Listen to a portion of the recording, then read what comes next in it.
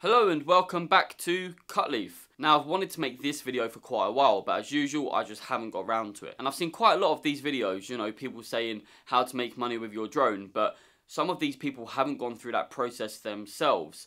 And I think in order to give advice, you need to be able to have gone through that process, got the experience, learned from your failures and success, and then you can pass on the advice to others. So without any further ado, today I'm going to be talking to you about my 5 top ways on how to make money with your drone through stuff that I've done, and specifically talking about the DJI Mini 2. So let's start with tip number 1, and if you've seen my previous videos you're going to know quite a bit about this, and that is prints. Yes, selling photo prints. And when I say prints, I mean like a wide variety here. We could be talking about canvases, dye bonds, different materials, finishes, etc.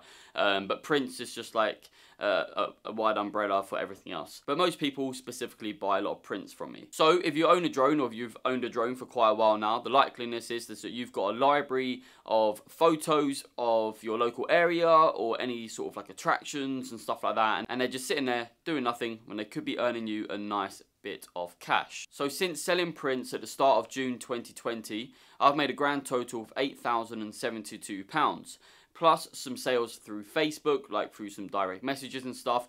It takes it to a grand total of £9,500, which isn't bad considering I've only been using the DJI Mini first model and also the DJI Mini 2.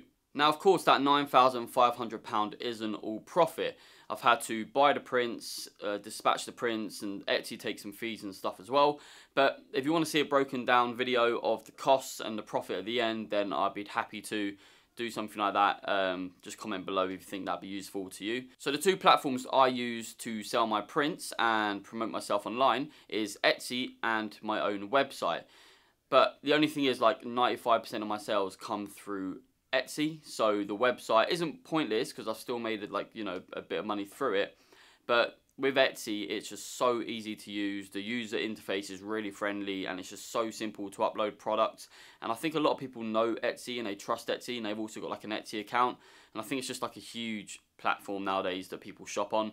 So if you can establish yourself and get some good sales through there, also get some reviews and stuff, then I'd say the go-to is Etsy. So the company that I use to print my prints, and I found these when I first started in June 2020, I sort of like trialed a few different companies, but the best result that I was getting were from a company called Loxley Colour, and they're based in Glasgow. They're a huge print company, and their end product, and like no word of a lie, is incredible. I'll just quickly show you an A1 print now, actually. Bear with. That's an A1 of Torquay Bridge. Yeah, honestly, the quality is incredible. And the colours are like, replicate the ones from my MacBook. There's nothing off about this. And yeah, so this is what's going to be going up on the wall behind me. But yeah, as you can see, the quality is amazing. And again, that's come from the DJI Mini 2 with 12 megapixels. It's insane. So yeah, they're the company I use, but also they offer a wide variety of different products, so like canvases, calendars, you know, just like a ton of stuff. Just go on their website, check it out. It looks really good. I'll link it below. They do like a free example pack, so you can like upload some of your photos to their website and get it sent to you for free. Check them out. You can't go wrong. Yeah. So yeah, to summarize the first part of prints, Etsy, your own website, but I prefer Etsy, and also Loxley Colour as your supplier. Just try them out. Okay, so it's great setting up your Etsy store and uploading some photos or your own website, but that's not going to help you drive sales. You need to be actively thinking about your marketing and how you're going to promote your product. Because the way I see it is you can be the best photographer in the world. You know, your photos look incredible, you upload them to Etsy, you let them just sit there, and you think people are going to go wow and just buy your product. Or you could have someone that's sort of like an amateur photographer, but they've built their social presence on Facebook, and they've got a Facebook page, they've got like 5,000 likes. They upload their products to the Etsy store, then share the link with, you know, 5,000 people that are following them. Who's going to make more sales? So just because you've got some great photos doesn't necessarily mean that they're going to drive your sales for you. You need to actively be like on it with your marketing, always promoting your products. So just briefly going over some marketing tips. Obviously the first one being Facebook and Instagram. So have a Facebook page and have an Instagram account. Upload your photography onto those platforms. Then you need to be thinking about your target market. So are you a drone photographer that's based in a lovely tourist location, and you know you've got loads of location-based photos? Are there Facebook groups online that you can share those photos on, directing people to your own Facebook page? Is your photography quite urban? Is it moody? Is it quite, you know, like contemporary? What audience is that going to reach? Then you need to be looking for those people on Facebook or those Facebook groups and sharing your photography. So you need to be thinking about who would want to buy your imagery. So yeah, that's what I would say. Facebook, Instagram, know your target audience, and then that will help you then drive those sales. And remember, it takes time. You're not going to be a success overnight. You're going to have a small audience. The more shares you get, the more likes you're going to get. And you know how it works. If you haven't already started, make a start and just take your time. So yeah, that's prints. That's tip number 1. On to tip number 2. So tip number 2 is all about calendars. So as we're in December, it's a little bit late to be thinking about doing calendars now, considering it's, I don't know, since I uploaded this video towards the end of December. It's something to be thinking about throughout the year coming up. So if you have owned your drone for a little while now and you've got some photos again of a location-based place, then the likeliness is you're going to have a lot of photos that you can put into a calendar. You only need 12 photos. And believe me when I tell you, people go mad for calendars. I don't know why, but they just do. You know, especially around Christmas time for gifts. It's such a simple gift to get someone, especially if they're not from here, if they're missing home, or if they've moved away. Calendars are always going to sell, man. Since September this year, I made £4,350 selling calendars.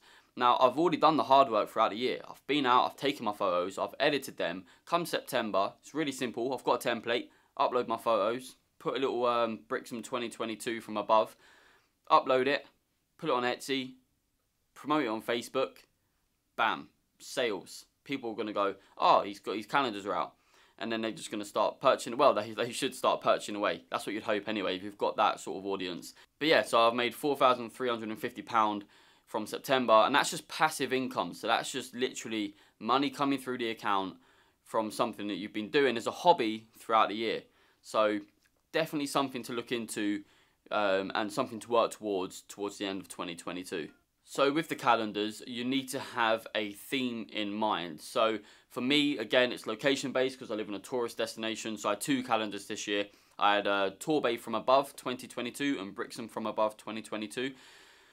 I think if you want to go big, like UK from Above, I think you've got a lot of competition. Yeah, your target will be wider and be bigger, but then you've got a lot of competition to battle up against. And if you're not like an established photographer, it's going to be very difficult to sort of make those sales, because there's going to be a lot of people out there that are already like a big name that people are going to go to because they've been doing it for years. So sometimes just because you've got a bigger audience doesn't necessarily mean you're going to make more sales. So think small, and then you can really, you know, target the right audience for yourself, and then you haven't got to try to reach as many people. And then the likeliness is that you'll probably make more sales. So yeah, calendars, get thinking, go out there and do it. Okay, so tip number 3, and it's quite a short one, but it's a good one, and it's selling your stock photography of the area as digital files. Now this tip can cover a wide range of businesses, from real estate to Airbnb to corporate to small local businesses. Anyone or any sort of business that has a website or promotes their products or their services on billboards or leaflets, flyers, you name it. So for example, if you go onto Google and go onto Maps and you type in real estate businesses near me, you should get a list of real estate businesses around your local area. Click on their website and then have a look at their imagery. See what it's like. Have they got any pictures of the local area? Have they got any pictures of some like attractions that you've got? So if their imagery looks like it needs updating, or if you just want to say friendly hello anyway, just take their details, pop them an email saying, hi, my name's blah blah, I'm a local photographer, I do a lot of drone photography, check out my portfolio, send them to your Instagram and your Facebook, say, my photography is available as digital files for sale. If you'd ever be interested, then just let me know, and I look forward to hearing from you soon. Now, selling your imagery as digital files is a little bit complicated and risky if you're not going about it correctly. So obviously, as a digital file, you're sending your high-res file to a company to use for their website.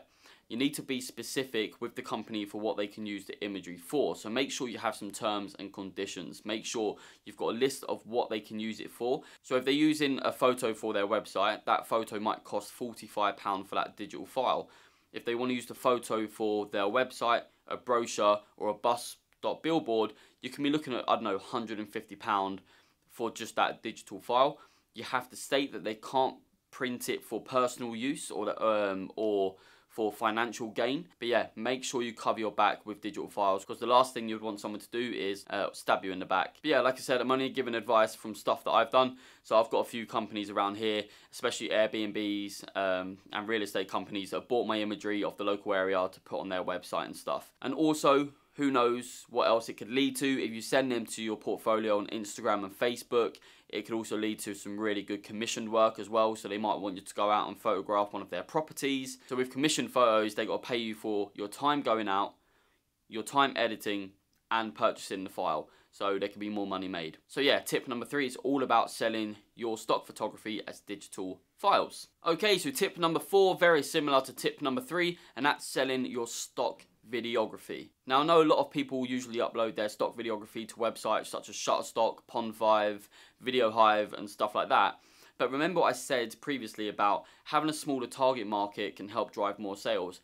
Uploading your videos, which I'm not saying it's a write-off, but uploading your videos to those websites, you're uploading your stock videography with 1 million other people. So yeah, if you do have a smaller target market with your stock videography, again, I think you'll drive more sales and it'll also help boost your name. So if you've got a day or two off work and you've got nothing to do and it's predicted to be a beautiful day with a beautiful sunrise and a beautiful sunset and there's some cool stuff going on, there's like a boat race or there's like a, you know, race in town, whatever, then you need to get your drone, get your batteries, charge them up, put them in and get out there and film. What do you have in your local area? Do you have lots of hotels, big landscapes, amazing waterfalls, big attractions?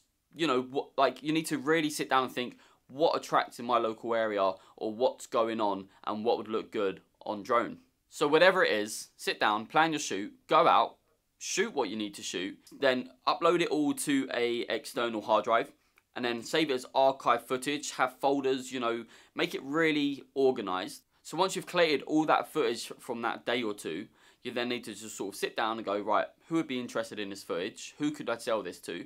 Then sit down, do a little bit of research, find the company, send them an email. My name is blah, blah, blah. I went out the other morning. There was a cracking sunrise. I decided to film your hotel. This footage is available for purchase if you wanted to use it as for your website or anything. Or just say to them, you know, I think this will look great for your socials or your marketing. I'm also a videographer. I can edit this into like an Insta reel or like for your LinkedIn or anything. So don't waste your days just doing nothing, and also don't throw away your archive footage. Save it into an external hard drive. It's not expensive for like a 1 terabyte. Organize your footage and then reach out to companies that you think may be interested in purchasing. So I actually had this not long ago. I was out filming where my office space is called Brixham Laboratory, and it's this place where there's loads of offices and big businesses. And I was doing some marketing for the lab, and I was out filming on a sunny day, and I was just filming around the area. And I uploaded the footage to LinkedIn, you know, just tagging the company and stuff. And then another company within the building, and they're quite a large company, they ended up seeing that footage, and then I got a phone call from them asking to buy it. Now, with stock videography, you can charge a really good amount. Just know your business that's buying the footage. Don't charge ridiculous, but you can charge premium. So I ended up selling the footage to them. I put a little clip together, edited it, spliced it really neatly, sent it to them. They liked it so much, I've now been pulled in to do another video, which I've done, which went fantastic. And now next year, I'm going to be doing a lot of video projects with them. So just going out and shooting some stuff and uploading it to, you know, LinkedIn or sending it to those companies can lead to a lot more work. So just think, when you're out at that time, it's not for nothing, it's for a reason, and it can lead to more. Just put in the effort of doing it, and then hopefully something will come back. So that's tip number 4, stock videography. And last but not least, tip number 5. So if you're serious about it and you want to go self-employed, or you want to run your own business in drone work, this is the tip for you. So you could work in anything or specialize in anything. You can do wedding videography, you can do construction work, surveillance, you can do inspections. There's a wide variety of droning out there, and you can have your own business specifically in drones. I've got a friend, Drone Man, Will, he does it. He gets loads of work in FPV, and the opportunity's there, and it's about putting the work in. So for me, I run a production company, so I could fall under pretty much any of these categories. So I haven't got like a niche. I'm doing a lot of like construction work, then I'm doing, you know, landscape work or real estate work, and yeah, so for me, I'm not like specific. But yeah, if you want to start specializing in something, then start practicing. So what you need to do is build a portfolio, practice, practice, practice, and before you know it, it will become your full-time job. The more work you put in, the more you'll be rewarded. So that's tip number 5, short and sweet. So what we had, let's recap. We've had prints, calendars, stock photography as digital files, stock videography, and running your own business in a certain area like construction or something like that. So I think it's important to remember that just by following these tips, it doesn't guarantee you success. It's down to the individual to make something of themselves. You could be the most talented videographer, photographer out there, but if you don't market yourself correctly, then your work will never be seen. Try, fail, try again, but if you commit and you just work hard at it, you're pretty much guaranteed success. And that's it from me in this video. I hope you can take something away from it. If you have any questions, please pop them down below and I will get back to you as soon as possible. I also run a Facebook group called CutLeaf Creatives that you can find, which I'll just put around here. And basically that is a group where loads of people have their own business or sell prints. It's a safe space where we help each other, where if you have any questions, just put it on the group and people will help you out. And it's also a place for sharing your success stories as well. If you've made your first sale, if you've made 500 sales, it's a place for sharing and it's a place for helping. And last but not least, remember to give the video a big thumbs up. Hit that sub button because there are a lot more videos to come in 2022. I promise. The YouTube space is coming along. We're going to get some nice pictures up. We're going to get the lighting right and everything like that. It's all trial and error at the end of the day. And yeah, I'll see you in the next video. See you then.